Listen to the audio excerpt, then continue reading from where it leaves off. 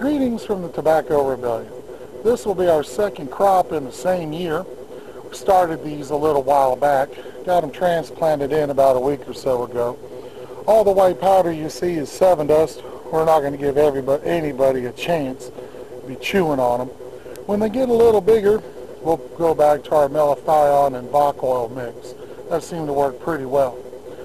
So our harvest for what we grew the first part of the year, we got 40 Corona cigars. They used about the leaves off of 6 plants.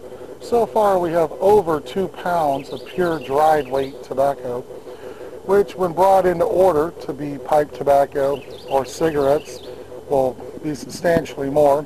We might even do some of the shisha for the hookah. That's pretty good with the honey. I don't know about molasses. I think we might stick with the wildflower honey. Black Mammoth, being a dark tobacco, seems to be very versatile. We're very pleased with what we have.